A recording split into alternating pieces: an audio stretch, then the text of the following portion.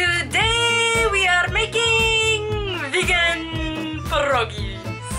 So start by adding some coconut oil and some spices to a pan, as well as some sweet potato, onions, and some beautiful chopped up fresh garlic.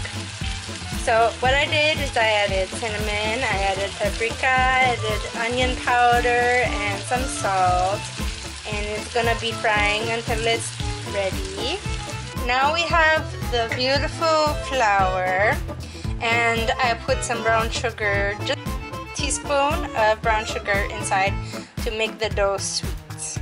Add some quick oats or instant oatmeal. Once it's beautifully mixed, it's ready to be made into a beautiful little pocket. When the food in the pan is done, make sure that you take it off of the stove.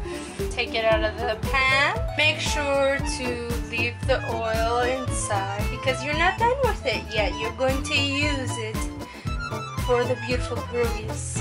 Lay out the dough like so. Add the ingredients like so. Fold and then add to the pan like so.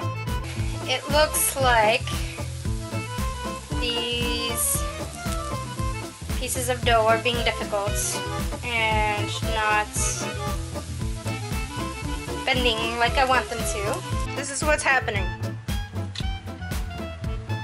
I'm just gonna mix it together and I'm just gonna fry it like that. First batch didn't turn out the best, but we learned from our mistakes. Batch 2 is definitely much better. Voila! They're ready. Time to eat. I think they're more like fritters than pierogies right now. But doesn't matter. They're still definitely delicious. Now, if you like that, please come back for more. Like, subscribe, and be sure to tell your friends. I swear it's not a chore. And be sure to check out my other channels. My comedy channel and my vlog channel. My comedy channel for more laughs Wednesdays and Thursdays. And my vlog channel to see what I'm up to every day. Love you guys.